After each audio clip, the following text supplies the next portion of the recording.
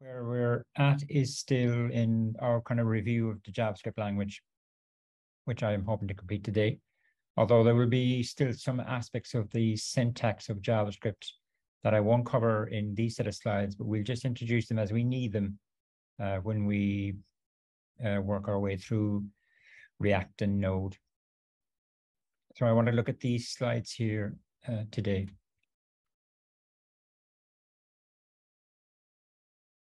Last day, it was all about state and data, and the central construct was this thing called an object. Today, we want to talk about behavior or logic.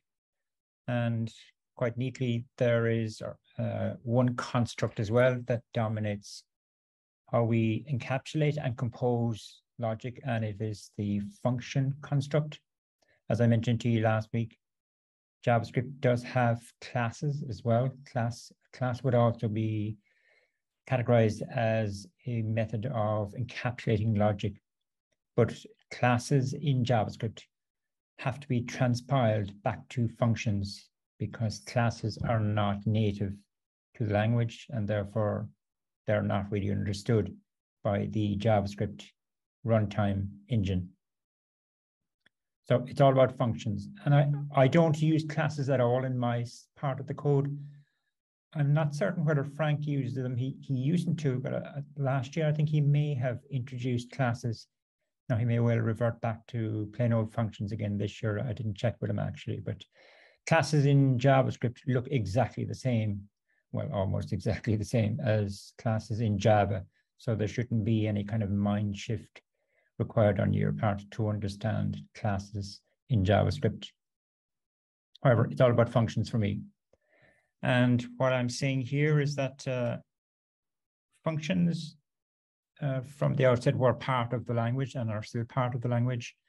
And in ES5, remember ES5, ECMAScript 5 is what I kind of refer to as old JavaScript. That gave us two ways of declaring functions, function declarations and function expressions. We'll see what the syntax of those are in a moment. There was also this odd thing in JavaScript from the outset called hoisting. It's really gone from the language now, but the idea was that if you can imagine you've got a JavaScript file and you've got a function declared somewhere down in the middle of the file, but you're actually invoking the function prior to its declaration. That was actually possible in JavaScript, and it's still possible. And the reason it worked is because at runtime, what happened was all functions, no matter where they were declared in the file, were kind of hoisted to the top of memory, and therefore you could invoke it. In your file, you invoke it before its declaration, but at runtime, the declaration actually occurs before the invocation. Not sure what the thinking was behind it, but it's essentially gone from the language now. ES6 then, which came in 2015 and beyond, that introduced arrow functions. Now, arrow functions were really a cleaner syntax for function expressions. There was another aspect to arrow functions as well, which doesn't impact on us, but I'll leave it aside for now. I'll come on to it if we need to. But as far as we're concerned, it's just a cleaner syntax for defining a function. There's also a shorthand version of these arrow functions. And as a beginner, you would probably use the longhand version. As you get more comfortable, you could start using the shorthand version, and you'll see us using the shorthand version every now and again, or maybe more than every now and again in our code. It's a little bit off-putting initially, but I'll show you an example of it anyway. From day one, JavaScript always had the notion of an anonymous function. An anonymous function is a function with no name, which sounds odd initially. How could you invoke a function if it doesn't have a name? But it turns out that these anonymous functions are something that we use a lot, and you will see me and Frank using them a lot. And there is one, I suppose, use case for them, but that use case arises an awful lot in our code. Now, as last week, I'm going to demonstrate these things with some sample code. So again, there's an archive that you can download and unzip. You'll get the archive from the associated lab with this set of slides. And so if I import that into my VS Code,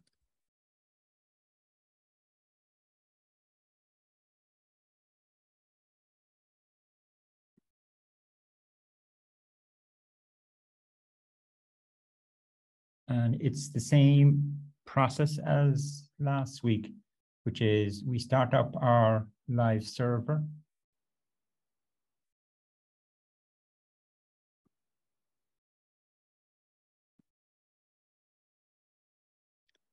Open up our developer tools. And all of this stuff on the right now is coming from a JavaScript file. So if we look at my index.html, again, I've got a number of script tags, and the only one that's enabled is this one here. And it's referring to this file here.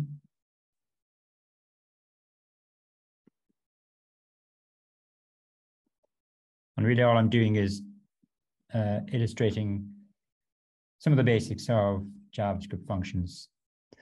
So again, I've got a me object, similar to last week. I've got a her object. The idea here now is that the me and the her objects are kind of notionally representing people. I've got a here object, which is representing a place. So that's the kind of data that I'm going to be using in the rest of the file. So first of all, I'm showing you here how we code function declarations. Now, I am kind of conscious from the interactions that I've had with you in the labs last week that this stuff is probably too simplistic for you, but I'm just want to cover the same ground so that everybody's on the same starting point. This is a function declaration, some keyword function, the name I want to give the function, my parameters to the function, and then the body of the function is wrapped in curly braces. I talked last week about the scope of variables, and I said that variables scoping is block scoped. So that would mean here, for example, that any variable that I declare inside this block, because I've got curly braces there enclosing my block, any variables declared inside that block are only visible inside that block. Now, the me and the her and the here variables are declared outside all functions, so they're visible throughout this file anyway. But I am passing in, oh yeah, sorry. So based on the name of the function, it looks like the purpose of this function is to determine whether the object that's passed into it is a person or not. And I'm just doing it by means of this Boolean expression here. Remember the in operator checks to see whether the thing on the left is a property of the thing on the right. So, but for now, in terms of functions, I would say that this function here is declared using function declaration syntax. Function expressions are a second way of declaring a function. And in this case, we assign a function to a variable. Like we don't give the function a name in here at all. So the name of this function that I'm declaring here, its name is whatever name I give the variable. The nice thing about function expressions is if you can assign a function to a variable, and we know we can pass variables around the place, that means we can pass logic around the place. We can pass logic as a parameter into a function. And that's a very powerful feature of any language. Of course, you can do the same now with Java and lambdas. Lambdas are essentially based on the same idea as these function expressions in JavaScript. And just in terms of what this function does, based on the name anyway, it seems like it's validate person. Is that the same thing? Validate person, that looks like, oh, sorry, bigger pardon, no. Add middle name, what am I doing? Add middle name, the idea of this function I had was that you pass it in a person object and you pass it in a string. where the string represents a middle name for the person, and you add the middle name to the object that's passed into it. If the person already has a middle name, so if I scroll up, you can see there that the me object doesn't have a middle name, as in this person doesn't have a middle name, whereas the her object does have a middle name. So if I want to add a middle name to her, then it's just going to extend the person's middle name, give them a double middle name if you like. But in terms of functions anyway, this is what we call a function expression. Just in passing, that's how you get a function to throw an exception. So it looks like I'm first of all checking, which would make sense. I'm first of all checking that the object that was passed into me is actually a person. And I'm using the function I declared a little bit earlier to help me with that.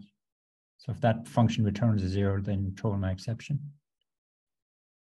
Otherwise, here, all I'm doing is checking to see, does the person already have a middle name? Now, the way I'm doing it here is really kind of old style. But if we just take it as it is, I'm going if person.name.middle equals undefined. Remember we said last week that if you try and access a property, if you try and access a non-existent property of an object, then that expression evaluates to undefined.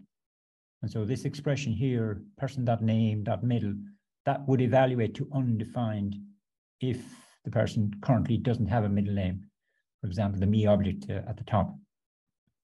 The triple equals, JavaScript has a double equals and a triple equals. You should never use the double equals anymore.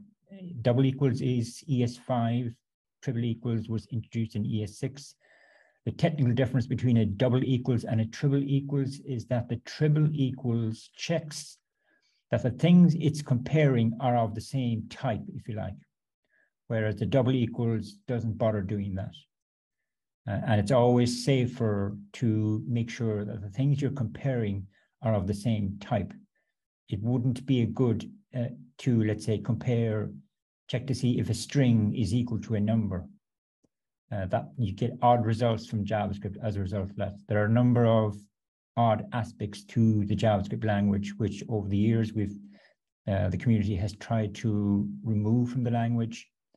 One thing is the comparison operator, the double equals, has now been replaced, or has been replaced, I guess, yeah. It's still there, I suppose, but you shouldn't use it. The correct thing to do is to use the triple equals.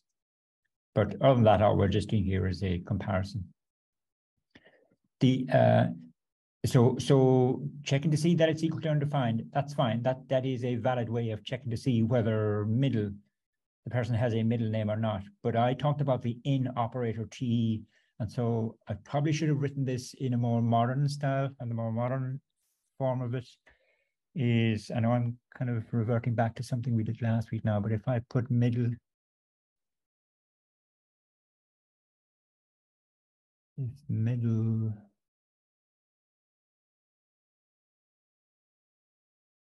in person.name, and then get rid of all of this stuff. That's essentially the same. But this is a better way of doing it. I think I'm checking if it's not. So if I put a not in front of that.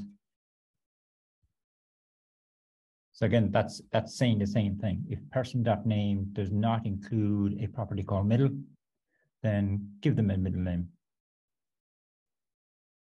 To be honest, you'll find me using the other way that I've coded it more so in my files. That's just because I've been programming JavaScript for a couple of years now, so I'm still got some old habits. Moving on anyway.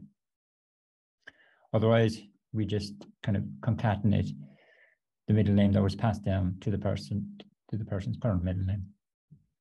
Now, and here I'm just showing you examples of invoking it. I'm not checking the browser, what's happening in the browser now. You can do that in your own time, really. But for example, the console.logs that are happening in that part of the file. So I added a middle name to myself, and I extended Yvonne's middle name to Yvonne Jane because I called add middle name with her, and sorry, what did I do? Oh yeah, I added Jane to her middle name. The reason, of course, that I'm wrapping all of this code in a try-catch block here, or does anybody want to suggest to me why am I wrapping this code here in a try-catch block, whereas I didn't use a try-catch block up here at all when I was invoking the validate person function? Why am I using a try-catch block here, I wonder? Anybody want to volunteer an answer?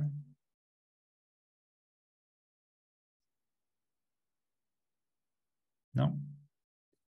It's because add middle name potentially could throw an error. As in, it could throw this. So whenever you've got a function that has the potential to throw an exception, then you've got to wrap its invocation in a try-catch block. That's the exact same as in Java. That's why I just asked for a volunteered answer, because you've seen this kind of try-catch stuff before. And of course, down here, look what I'm doing. I'm calling, what am I doing? Sorry. Oh yeah, if I do this, I've disabled it, but if I enable that line where I'm calling add middle name and I'm passing it the here object, where here is not a person, it's actually a place, then based on my implementation of add middle name, then it's going to throw that exception. And I'm just try catching it, and I'm rethrowing it. So if I leave this line enabled, it's just going to throw the exception here. And so if I save it, there's my exception thrown there on the right.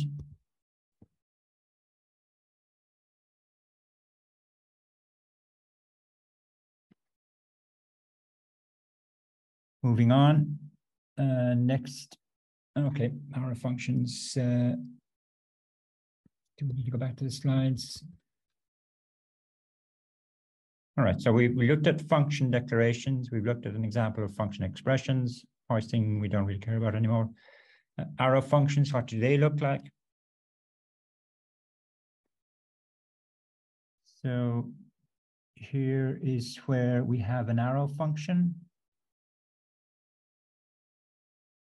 Okay, and so where it gets named from is this symbol here is notionally similar to, looks like an arrow anyway. That's where the name comes from. And what's to the left of the arrow are the parameters of the function, and what's to the right of the arrow, enclosed in curly braces, is the body of the function.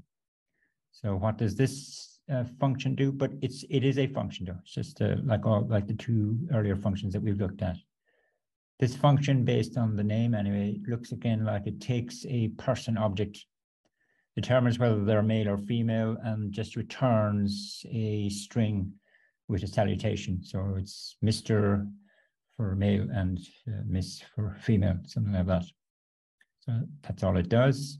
Again, sensibly, I think I'm checking to make sure that the person, that the object passed into me has the characteristics of a person, and determine their name. This is just the, this here is the ternary operator.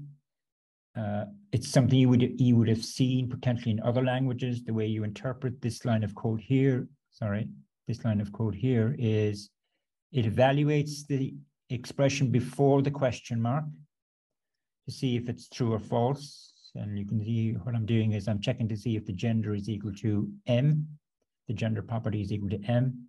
If that's true, then I'm assigning what follows the question mark, but before the colon, I'm assigning that to title. Otherwise, I'm assigning this to title.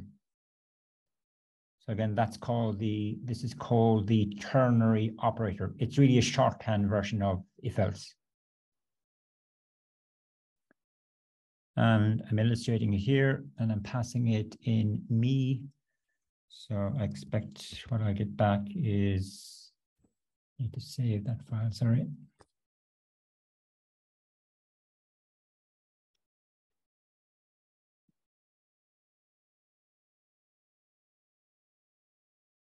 So I get back Mr. Dermot O'Connor.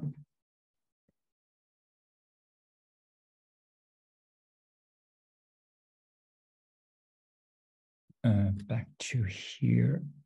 I'm also saying here that there is a shorthand version of the arrow function, which I elaborate on in the next slide. Some of the syntax associated with the arrow function can be dropped optionally under certain circumstances, and I'm explaining here what parts of the syntax can be dropped, but maybe just to illustrate it rather than talk through it. I would advise that you don't use the shorthand version initially because you need to be comfortable with the notion of arrow functions. And once you practice these arrow functions enough, then you probably get into the swing of using them and using the shorthand version of them when it's possible to do that. So here I've got an arrow function as well. But the first thing you'll notice is that I haven't put the curly braces around the body. You know, up here, the body begins with a curly brace and the closing curly brace down here. Whereas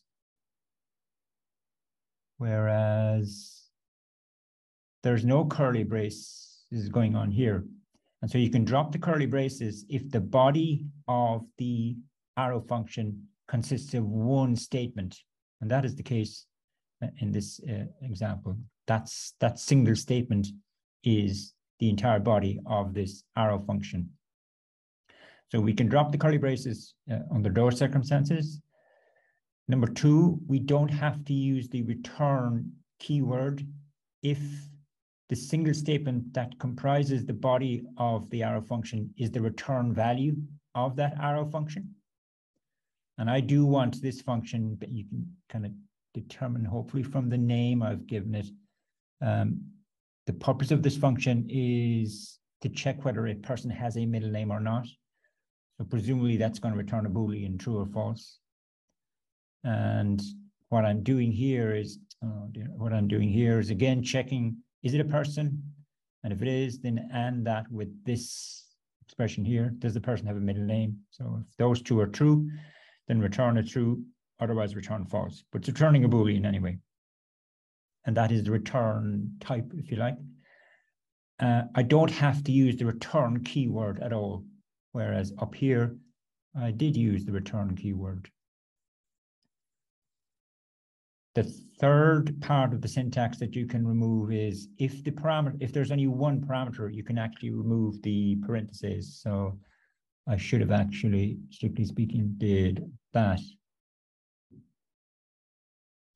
And so that is a complete example now of a shorthand version of the arrow function.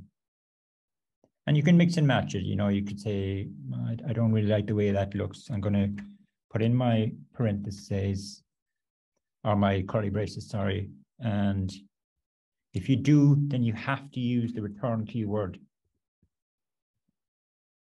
Okay, I can still leave the parentheses out here, leave them out because that looks okay. So again, you just get used to this after a while, I hope. So that's the shorthand version of the arrow function.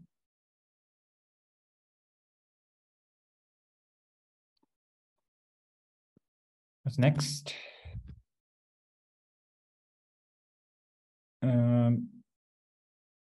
Right, let's move on. All I'm showing you in this screenshot is, you know, if you're familiar with pre-ES6 JavaScript and you're trying to wrap your head around some of the modern parts of JavaScript, there is this website called babbeljs.io.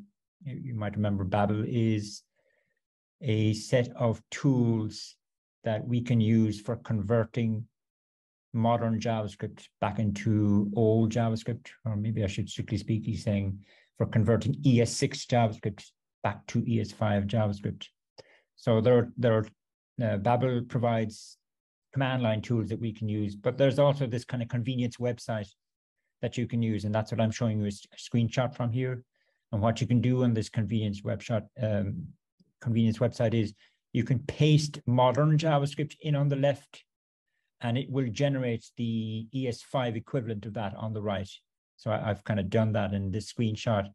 Here's my salute arrow function, and here's the ES5 equivalent of it. So it's essentially just using function expressions as an equivalent of my arrow function. And note it's using the var keyword instead of the const keyword. Const was introduced in ES6. Here's another example where I've got an arrow function with lots of the shorthand syntax, and here's the equivalent in ES5. Again, it's just using a function expression. You may not ever need to use this convenience website, but it's there anyway. Some other function characteristics. There is this notion of constructor functions. I'm not going to spend any time on them because we don't need to use them. But as their name kind of suggests, we know what a constructor is from other programming languages that we've studied. Constructor is something that creates an instance of a type. Well, that's what constructor functions serve in JavaScript, and they've been there from the outset. So I could have actually used a constructor function for creating the me and her objects there. It would have been better programming if I had done it that way. Now, any more than that, I'm not going to say about constructor functions. You can read up on them if you like yourself, but you'll never need to use them directly. If you were implementing classes in JavaScript and you had a constructor method in your class, which you nearly always need, that constructor method in a JavaScript class is actually converted into a constructor function in ES5 JavaScript, by the way. Just some other things that I'm mentioning here. This notion of side effects. This is a generic programming idea. If you've got and if we just relate it to JavaScript, if you've got a JavaScript function that changes some data that isn't declared within the function. So for example, the me object was declared outside of any function that I had there. But if I have a function that actually changed the me object, then we would say that that function causes a side effect. It changes some data outside of its environment, if you like. That's the way I'm phrasing it here. So the add middle name function, for example, that causes a side effect because it actually changed the object by adding a middle name property to it or extending it if it already existed. Whereas the salute function that I showed you there a moment ago, that did not have any side effects. It didn't change anything outside of its space. Now, in the context of side effects, if a function actually performs I/O, then that's actually classified as a side effect. So again, this is just a programming idea that you may have heard of before, and I'm just mentioning it here because it's convenient to use it. A pure function is essentially a function that does not cause any side effects. And ideally, we'd like to write as much functions as we can that are pure, because it's always easier to debug code if you've got pure functions, or as many pure functions as possible in it, or as many of your functions should be pure rather than ones that cause side effects. There is a whole area of programming called functional programming.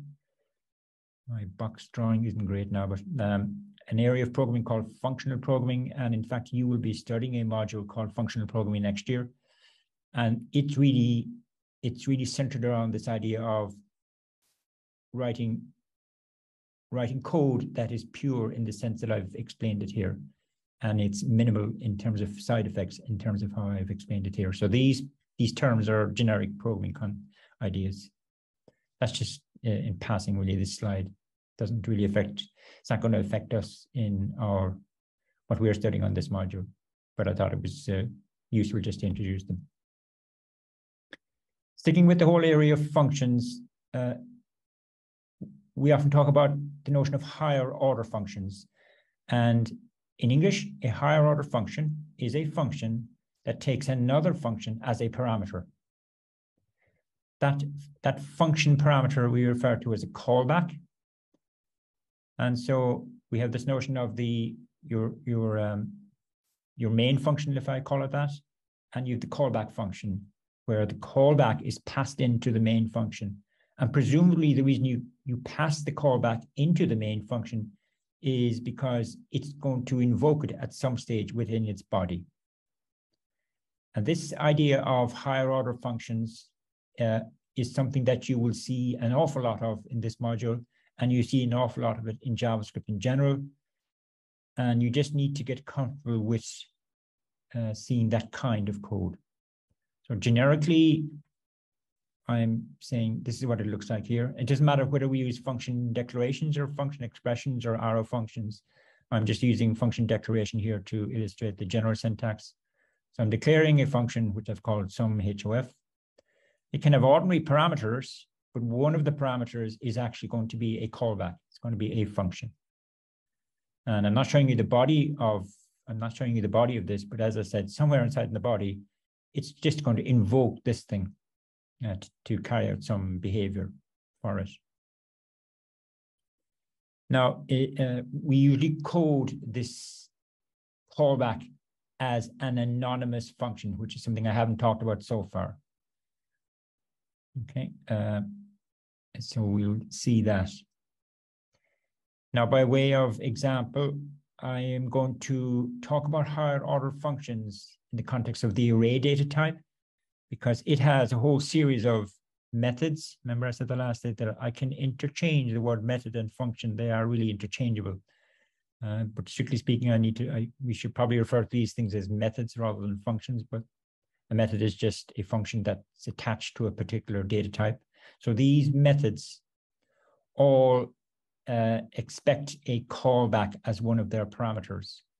And the simplest one to look at is this one, the for each.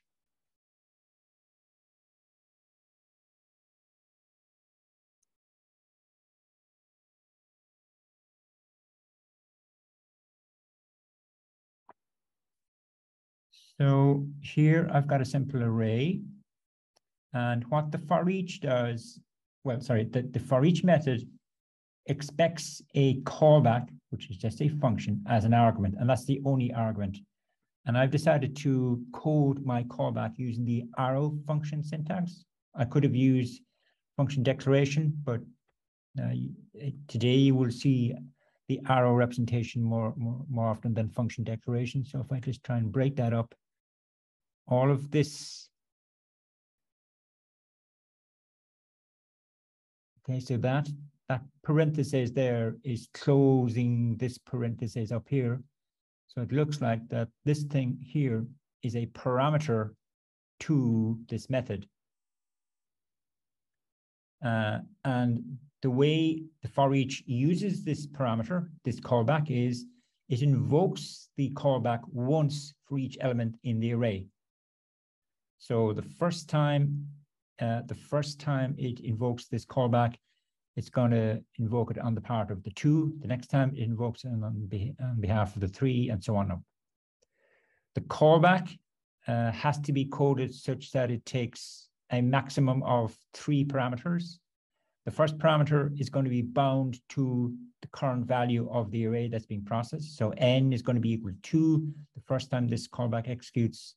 The second time this callback executes, it's going to be equal to, and it's going to be equal to 3, and so on. Index is going to be set to the index position of the element in the array, and array is going to point to the entire array. I'm not doing anything interesting in the callback. I'm just doing a console.log. So that console.log there generates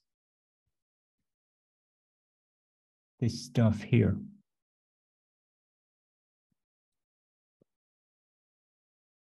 Now, as it turns out, another characteristic of JavaScript is this notion of variable argument lengths.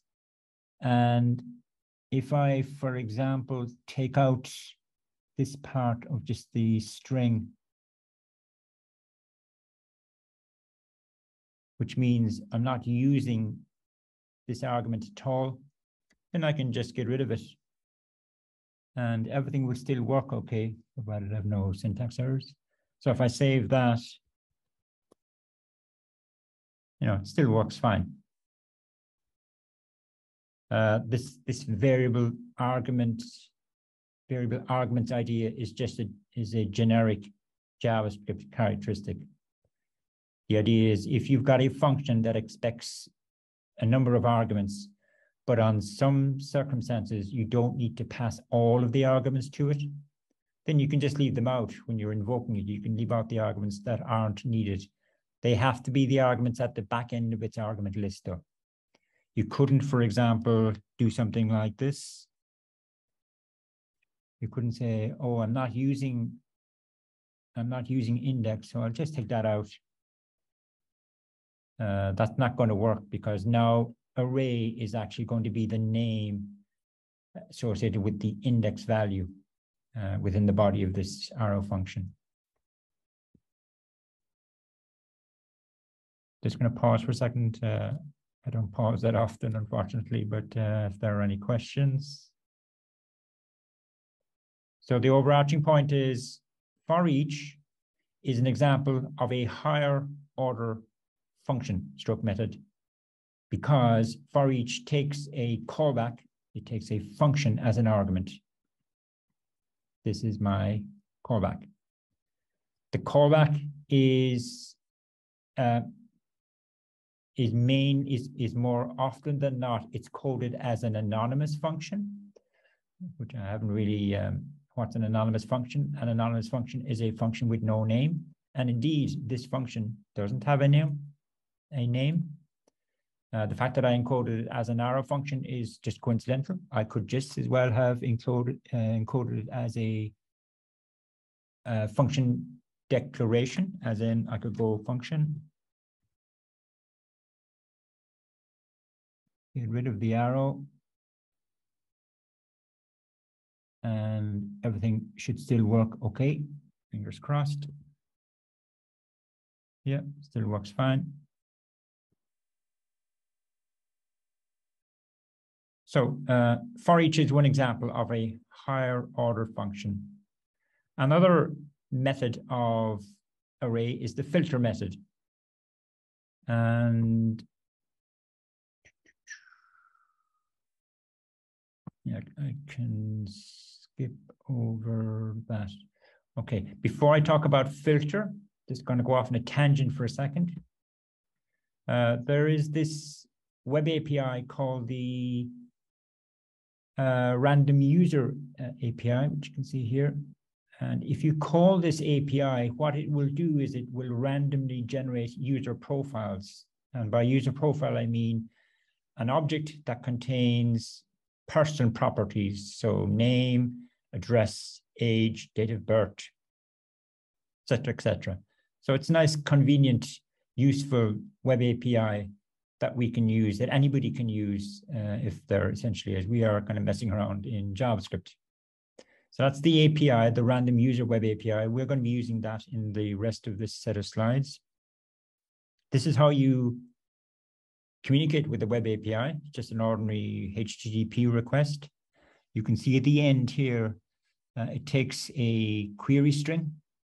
And the way you interpret what is being requested here from the random user API is I'm asking it to generate 10 randomly generated user profiles. So if I actually just click that, it's not going to allow me. How am I going to do it? I'll do it like this, sorry.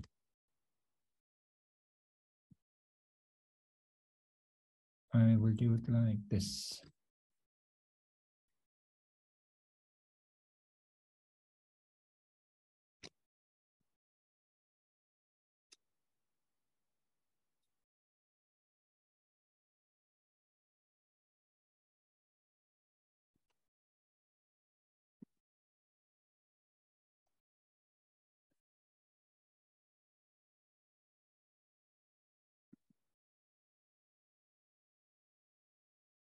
Thought I could just click on it, but it doesn't look like I can. So if I go to my browser,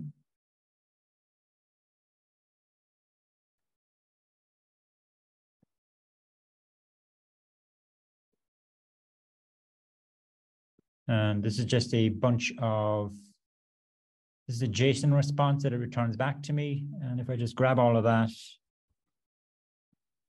and use a website that converts JSON into a format that's readable, which I think I Googled earlier on.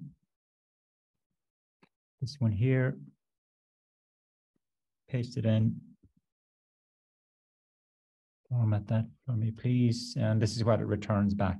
So it returns back an object which only has one property called results. And the results property is assigned an array of objects where each object in the array is a user profile. Okay, that's the random user web API.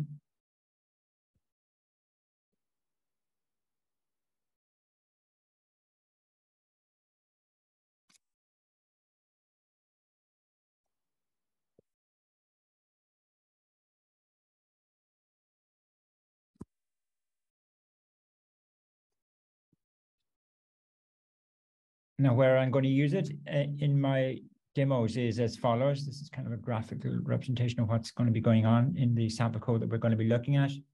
I have my live server, web server, and that's going to serve the index.html. And the index.html is going to have a reference to a JavaScript script. So it's going to pull down some JavaScript code as well. My JavaScript code is going to communicate with the random user web API to get some data. And when that data comes back, I want to process that data. And in my case, I'm going to be processing it with one of these higher order functions, maybe filter or map or reduce. And it's going to just be outputting to the, it's going to be outputting just to the browser's console. I'm not going to be outputting anything to the UI as such, because that's unnecessarily complicated. So that's the architecture, if you like, of the little samples that we're going to be looking at. I'm going to skip over that. So we look at the base illustration of using this web API. So we're comfortable. I suppose the question arises, how do we make this communication here? How do we program this in JavaScript? And that's what I want to illustrate first in this JavaScript file.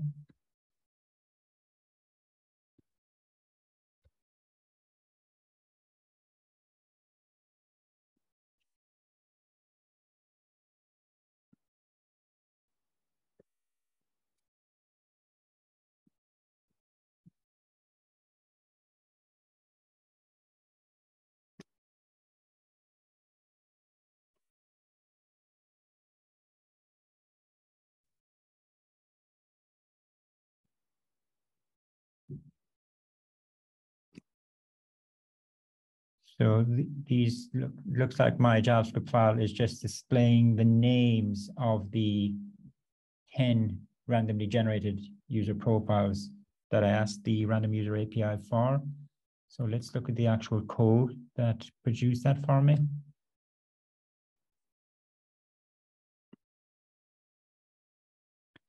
So how do we talk to a remote server, essentially, from JavaScript code that's running inside a browser? There is this function that's built into browsers called the fetch function, and you give it a URL, and it sends a HTTP GET request to that URL. You can also get it to send post and other HTTP requests. Now, whatever that returns back to me, and it's going to return it sometime in the future, it's going to be asynchronous because we're communicating across a network. It returns back something to me, and I'm being intentionally vague because we don't care about the structure of the thing that it sends back to us. But whatever it returns back, I then want to call. Wait, what? We're a university now. We should have a bar. Sorry, somebody needs to mute their microphone there, lads, please. I want to call a method called then on that. And the then takes an anonymous function as an argument. And essentially what this anonymous function does is it takes the response that comes back from the web API and it converts it from JSON. And we know that the response that comes back is going to be in JSON format. It converts it from JSON to JavaScript. It strips out the headers and it just gives us the body of the response that comes back. And it returns back that to whoever wants to use it. Now, what it returns back, I'm using and I'm invoking another instance of then on that. And this second instance of then also takes an anonymous function or a callback. The callback is past the body of the response that came back from the web API. And then I can do whatever I want to with that body. And you can see what I'm doing here is I'm indexing into the results part of the body. And I showed you there a moment ago that in the structure of the response that comes back from the web API does have a property called results. So I'm grabbing the results part of the body and I'm assigning it to a local variable called profiles. So profiles now is going to be my array. And then I'm just calling for each on that, iterating through the array, and I'm picking out particular parts of each object. Of course, now, before I could write this code at all, I would have to study the structure of the data that comes back. In other words, I would have to, look at this stuff here, make sure I understand the structure. Now, I think that's okay. The only thing that's probably throwing you from a pure code point of view is kind of stuff that's going on here, this then method and another invocation of then. An alternative way of me coding this would have been to code it like this. Okay, so I'm just calling a function here and it returns something to me. And then I call the then method on this thing. This response object is part of the fetch API itself. I would have to study the fetch API, which we don't really need to get into. The first invocation of the then on the thing that was returned by fetch, you pass that then method, a callback function. And as far as we're concerned, really, this is kind of boilerplate. You should just regard this as boilerplate.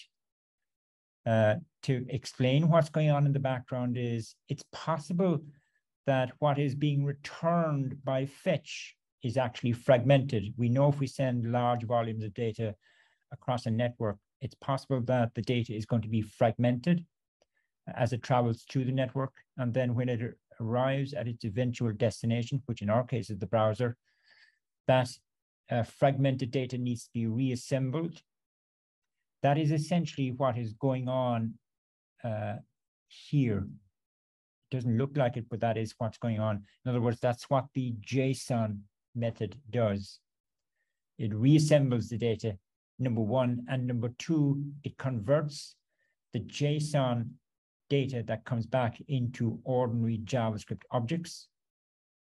And number three, it kind of strips away all the headers in the HTTP response that comes back, and it just isolates the body part of the HTTP response. And it returns that reassembled body part of the response. It returns that back, wrapped with some other stuff, returns it to this thing here. Now, in order for me to get at the actual body, I have to call the then method on that body, on that structure as well, pass it a callback. And this second instance of then will call this callback And what it will pass to it is the actual body of the response in which will be a JavaScript object structure of some sort. And now eventually I have what I want. I have the actual data and I can process my data. In this case, this is the form of the processing. So really what I would suggest is you should treat, number one, you should write it like this and not the way that I showed you there a minute ago. Number two, just treat it as boilerplate. The only thing that's going to change from one usage of this fetch over another is it's going to be a different URL. This part here is going to be boilerplate. It's not going to change. This part here is not going to change. And this is going to change though, because the structure of the response that comes back from a different web API is obviously going to be different from the random user web API. And there isn't always going to be a property called results. That will again vary from API to API. So that's the 101 example of how you communicate with a web API from JavaScript code that's running inside the browser. Now, as usual, I kind of talked too much and I didn't get as far as I wanted to get.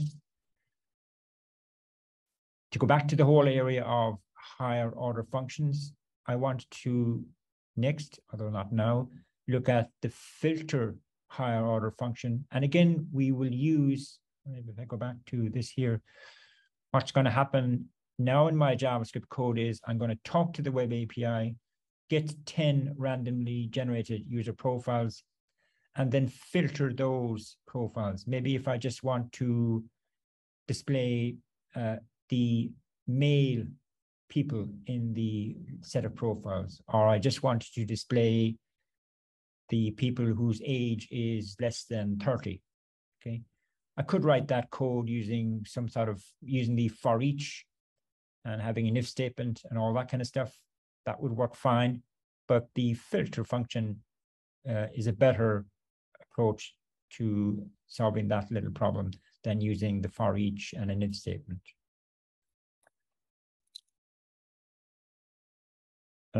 Could I just look at the filter, I wonder? Let me just launch it anyway for you.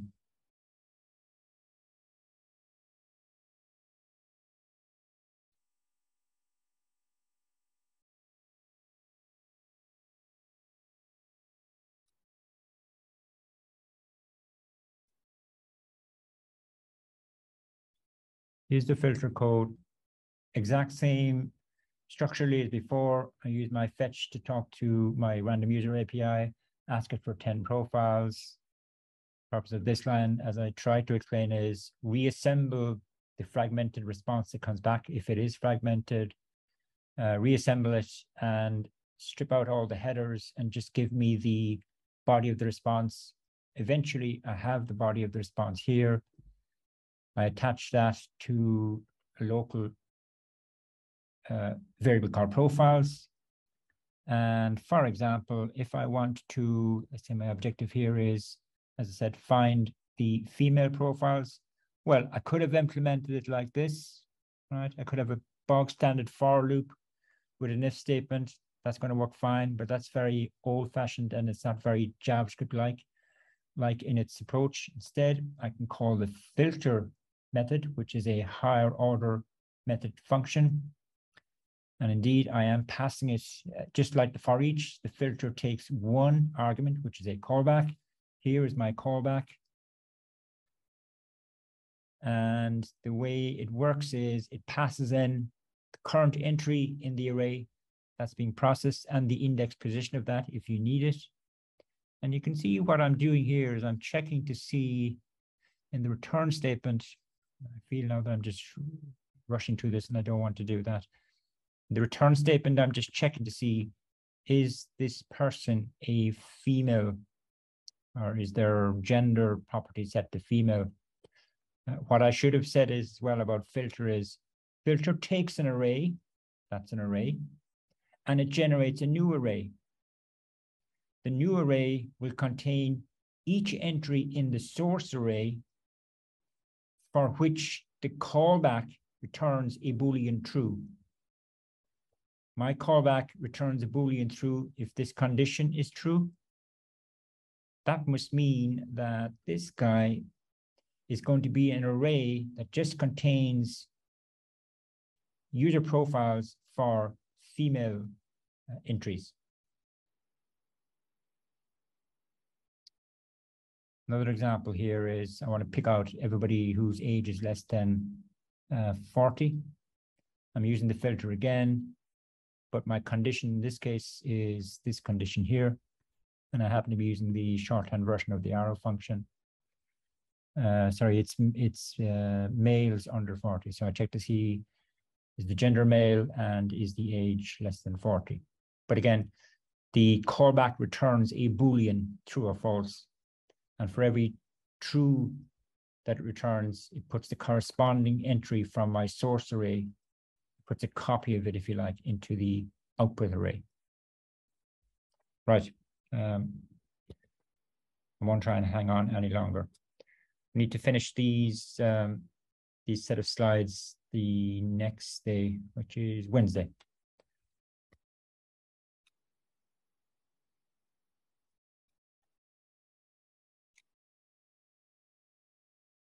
Okay. Did I turn on my camera? Sorry. Right, that's it, folks.